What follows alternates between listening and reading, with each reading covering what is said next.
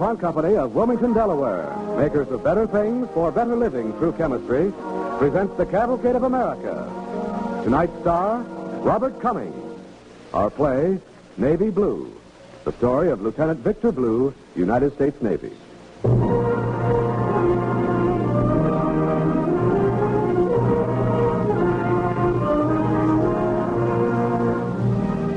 Tonight's DuPont play begins on the bridge of the United States gunboat Suwannee in Buena Vista Bay off the coast of Cuba.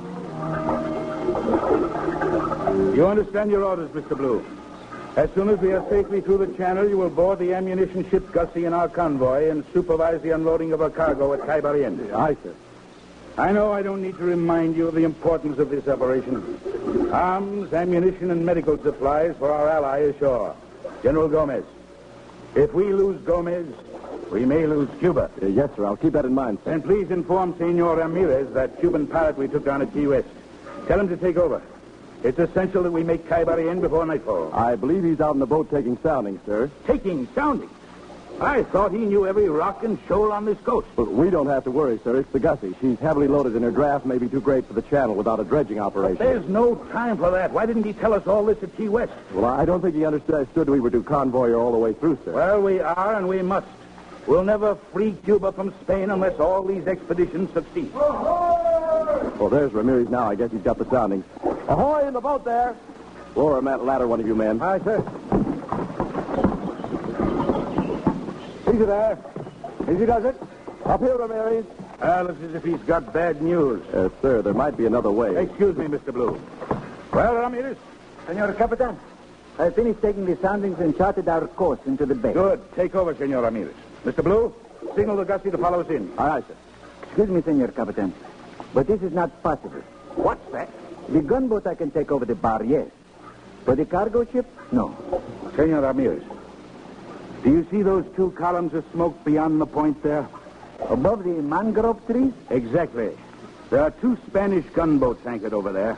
And if they take a notion to patrol this end of the harbor and we're caught out here alongside this floating powder keg... Sir, if I may make a suggestion. Yes, Mr. Blue? If we could get word to General Gomez ashore, he might be able to arrange transport from another harbor, sir. And how are we to get word to General Gomez, Mr. Blue? Well, I had in mind a small sailboat, sir, that could be maneuvered in water too shallow for the Spanish patrol boats to navigate. But they can pick you off with their Mauser rifles.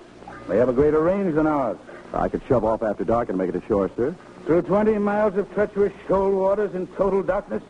And we don't even know for sure where Gomez's headquarters are by this time. I was counting on getting that information at Caibarien. Excuse me, Capitan. Yes, Senor Ramirez. We could go ashore near Santa Margarita.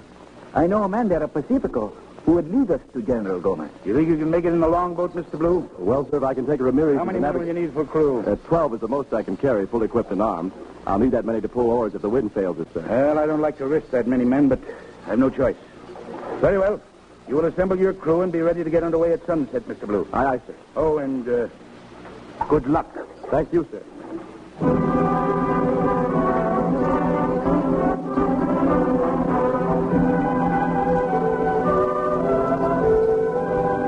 At sunset, we hoisted our makeshift sail and headed for the channel. We turned back and saluted as our mothership hauled down the ensign at evening colors. She looked lonesome as she rode the swells of after convoy vessels. Ahead of us, and to the west, two columns of black smoke showed against the red sky. The enemy gunboats still lay at anchor beyond the point. I prayed they'd stay there until we could complete our mission.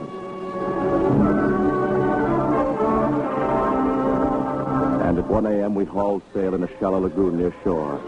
Ramirez sat tensely at the helm, straining his eyes toward the dark undergrowth at the water's edge. I see a light to starboard, sir. Not so loud now. Now listen to me, men. When we get ashore, stay close together. But be ready to separate and take cover if necessary. Now, if you're fired upon, don't return the fire until you're sure it's the enemy, not a Cuban. Is that clear? Sir. The landing is just ahead, sir. All right, secure the boat riding. Check your equipment, men. Rifles ready. Gentlemen! Who's that? Gentlemen!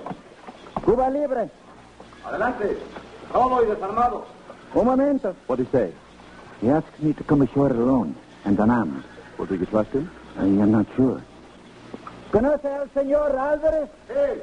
Enséñeme la casa de Álvarez. Sí, cómo no. He says he can show me to the house of my friend who knows where is General Gomez. I go with him. If all goes well, I send up a flare. You come ashore with the men then. Yeah, and if all doesn't go well. In that case, I will be too dead to send up the flare.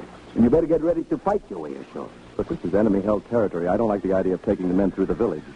What's your worry, Lieutenant? Those paisanos won't know who you are. I only wish I believed that. You know something, Lieutenant? So do I.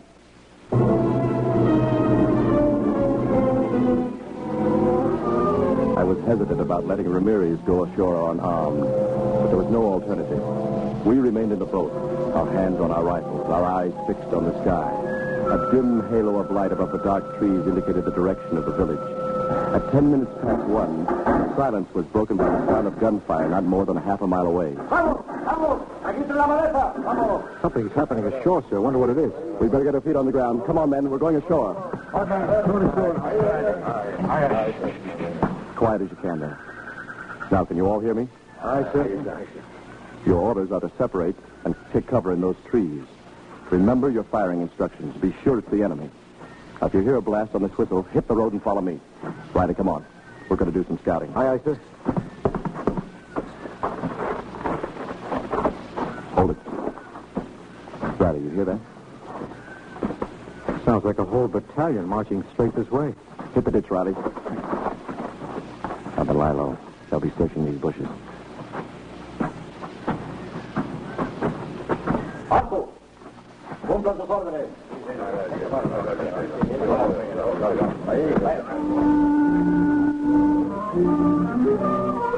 Order from their officer, the soldiers broke ranks and plunged into the bushes beside the road, swinging broad-blade machetes as they went. A blade whistled past my ear, and I felt a draft on my neck as one of them leapt into the ditch less than a foot away from my hiding place. Soon they passed beyond us, deeper into the thickets. I looked up to see if there were more coming, and at that moment I saw a flare rising brightly into the night sky above the village. There's Ramirez's signal. All's well, he thinks. Well, what do you think, Riley? Shall we run for it now with our hands full of machete, or wait until they pick up their rifles? I say hit that road now, sir. All right, here goes. On your feet and out of here, men, on the double. On the double. Let's go. Straight ahead, make for the village. Alto! Alto!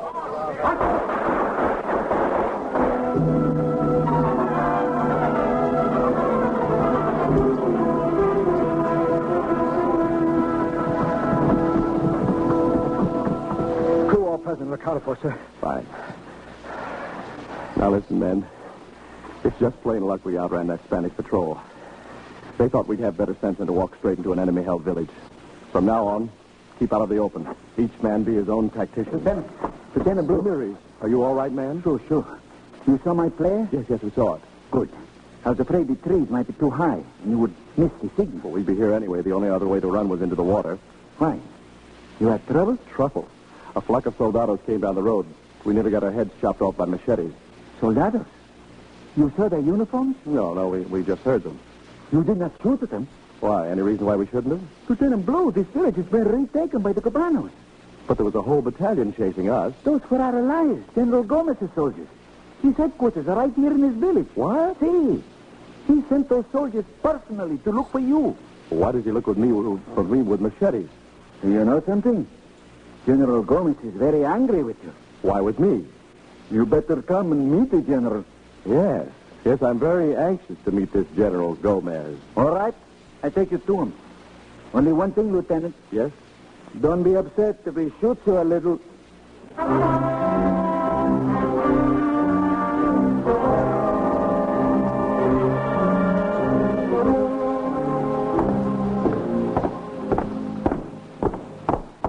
General Gomez, aquí está el teniente del ejército de los Estados Unidos. Victor Blue, United States Navy, sir. I thought we lost you, Lieutenant. Lo que se pierde se encuentra, general. Váyase. A la hora, general. Please sit down, Lieutenant Blue. I'm a little mad on you, Lieutenant. Yes, so Ramirez told me, sir. There must be some mistake, General. Exactly. A very big mistake. Here, look at that. Did you ever see such a big mistake? Well, sir, I think it's a hunk of mortar shell, sir. You think? This is a present from the United States Navy to his good friend, General Gomez. Well, I don't understand, General. It landed through the top of my house. You mean when the village was being bombarded by our fleet? Only I am not in the village at the time, Lieutenant. The enemy was in the village. But did it fall on an enemy? No. It passed over the village, landed through the house of Gomez, your friend. Well, I assure you, sir, it was an accident. Did you personally shoot that gun, Lieutenant? Oh, no, not I, sir, but I know that such mistakes can happen. This war is teaching us a great many things about ourselves, about our enemies, and about our friends, General Gomez. The same with Cuba, Lieutenant. But how can Gomez fight a war without bullets, without medical supplies? Well, that is what I came to see you about, General. My ship is in convoy of an ammunition ship lying outside the banks, and we have provisions for you, too. A whole ship? Just for us? You make joke on Gomez. So why do you say that, sir? Well, excuse me. It is hard to grasp all at once. Well, we heard you were badly in need of supplies, sir. However, there is something else that I came to tell Please you. don't tell me too much all at once. I got tears in my eyes now. You want to make me weep? You don't imagine what this means for our cause, or for me, Lieutenant, and for Cuba. U.S. Navy will think Gomez is one big fool. Oh, General Gomez, our Navy and all our fighting men think you and your liberators great souls. 10 months fighting, Lieutenant, sleeping in wet tents. Rain all the time, and half my army sick. Finally, I take this town. And those Spaniards have taken to their heels, grabbing everything they could not destroy. So we must share the little we have with the civilians here.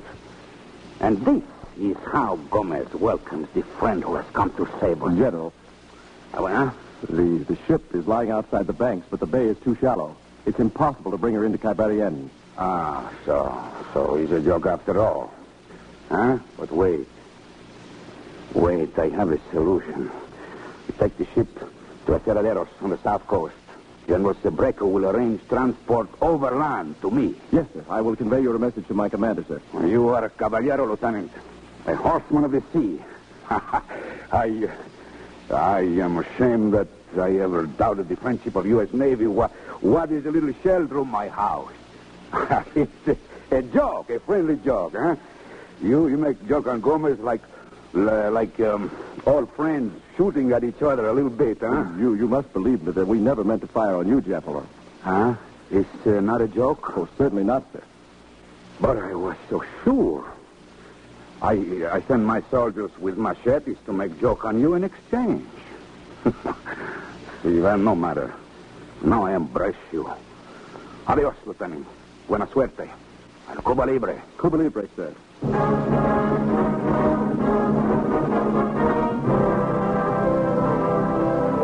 The march back to our boat was without incident.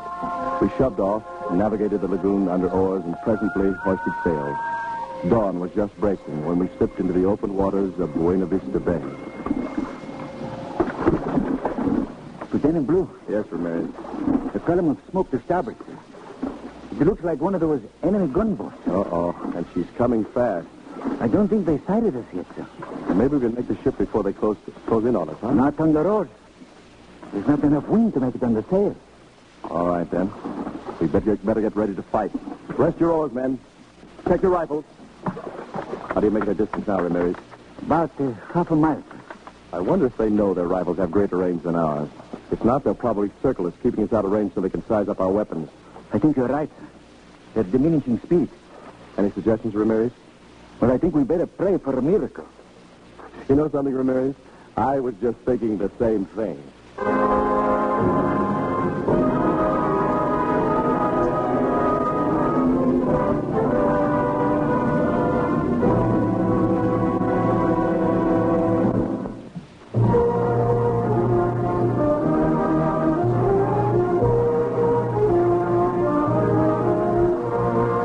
Tonight on the Cavalcade of America, Robert Cummings is starring as Lieutenant Victor Blue in Navy Blue.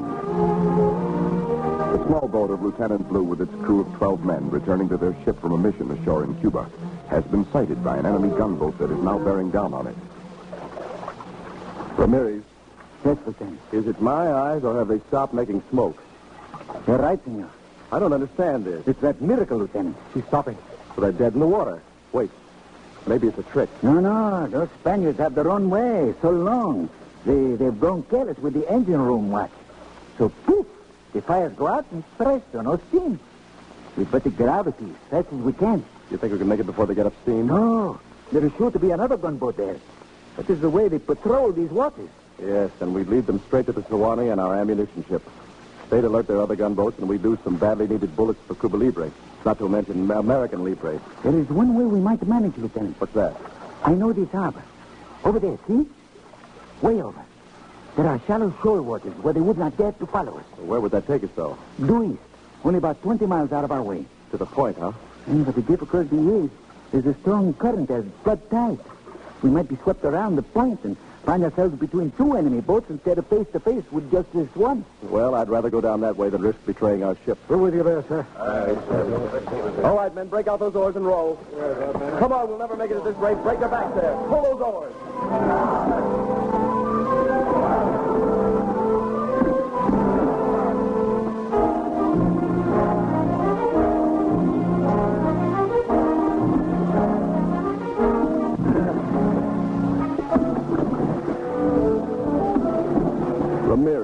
Ramirez. Yes, Lieutenant. There's the open sea. We've made it. We've made it. But we're losing headway. The men are too tired. We'll never master this current. Men, rest your oars. But senor will be carried straight That is to my intention, Ramirez. Come about. Sir, I do not wish... Then don't. Come about, I say.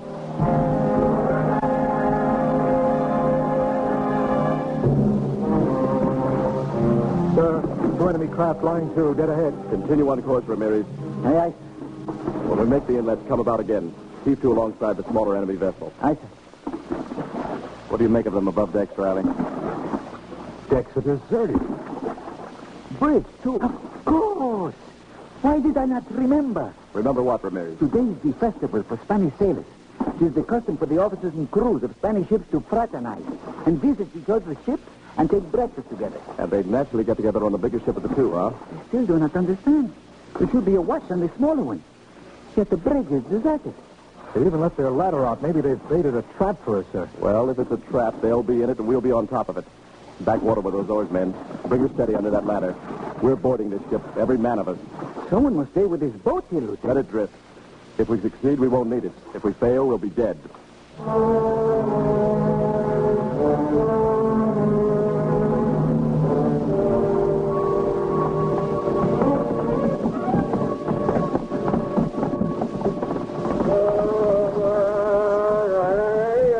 Riley, you and Ramirez take over the bridge. Aye, sir. Johnson, take the ladder up.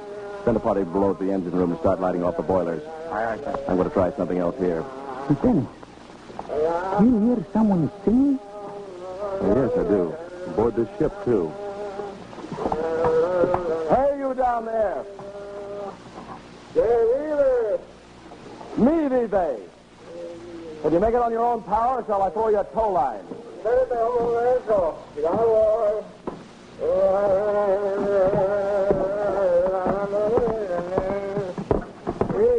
¿Qué pasó?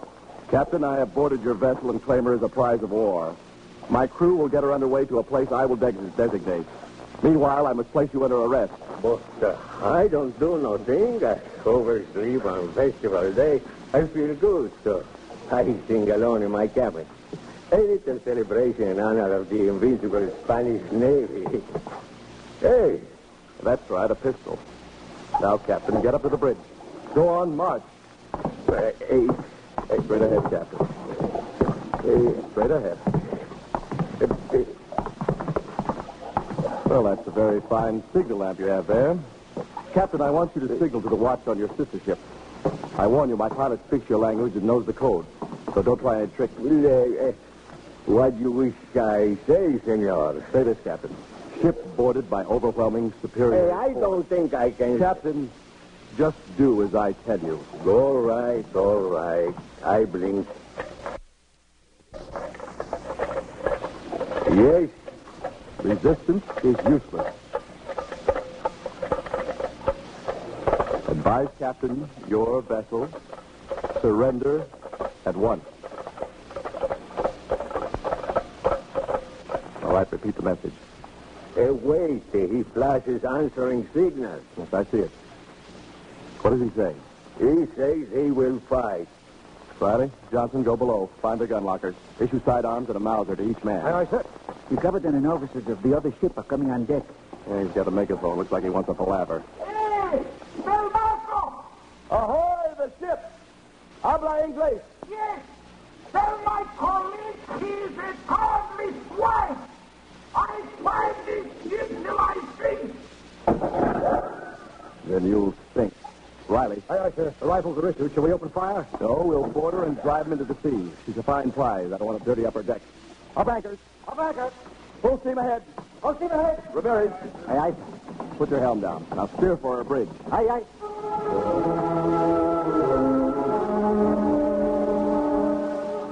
When the officers aboard the other ship saw us preparing to get underway, they dropped their rifles. We could see them. They had no idea of how many of us there were, but acted as if we were a full complement for their vessel, now under my command. As we tore ahead, gaining speed, we bore down on them.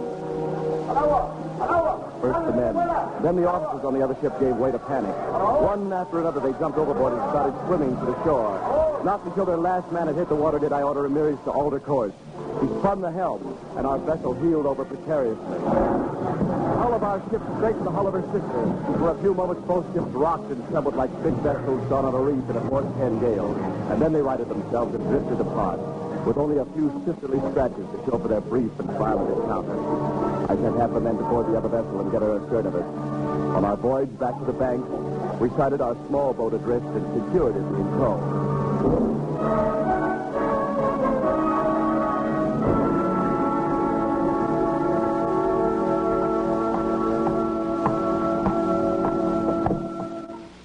Lieutenant Blue reporting, sir. Good job, Blue. How did it go, boy? Officer and crew present accounted for, Captain. No casualties. Fine. You found Gomez? Yes, sir. General Gomez requests that the ammunition cargo be set ashore on the south coast where General Sabrecos will arrange transport. Excellent. Very good. We'll do it. Thank you, sir. However, I would like to ask you just one question, Mr. Blue. Yes, sir. Mr. Blue, I sent you on a mission to find out from General Gomez where to dump the contents of that powder keg we're convoying him. You come back with 2 shallow draft Spanish vessels. Vessels that are no earthly use except for patrolling those cursed shoal waters in Buena Vista Bay. You'll excuse me, sir, but you'll have to admit that one of them had an excellent signal lamp and a very fine telescope. But how can I explain this to the Admiral?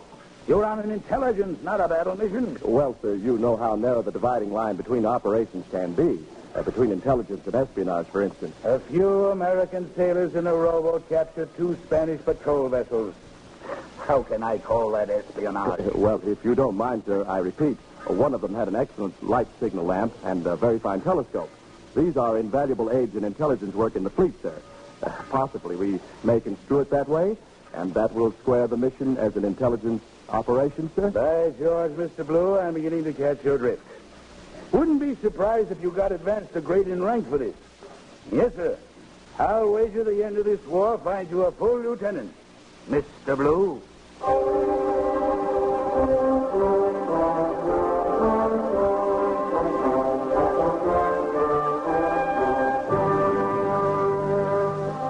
In the years to come, Victor Blue was to be advanced not 1, but 5 grades in rank.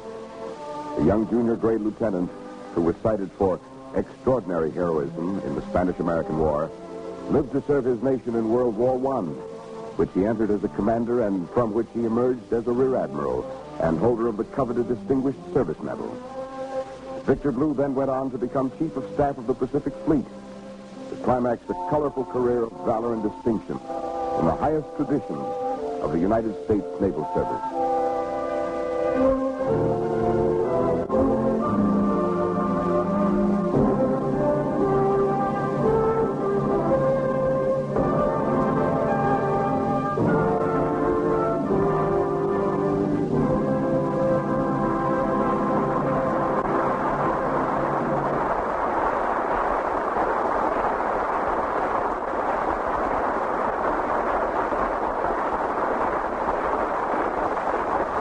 Thanks to Robert Cummings and the Cavalcade players for tonight's DuPont play, Navy Blue.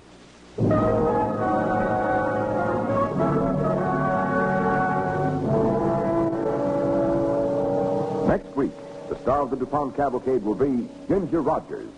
Our story, 700 Boiled Shirts. is the romantic saga of an old Nantucket sailing ship and a girl who wouldn't be left behind. Be sure to listen.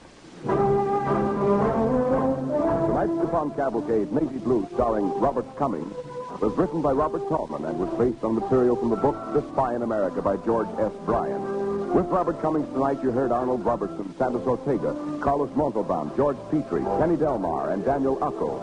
Robert Cummings is currently starring in the Broadway play Faithfully Yours. Music was composed by Arden Cornwell, conducted by Donald Voorhees. Tonight's program was directed by Albert Ward. This is Cy Harris speaking.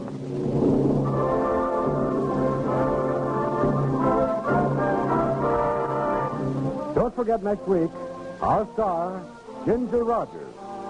The DuPont Cavalcade of America comes to you from the Velasco Theater in New York and is sponsored by the DuPont Company of Wilmington, Delaware. Makers of better things for better living through chemistry.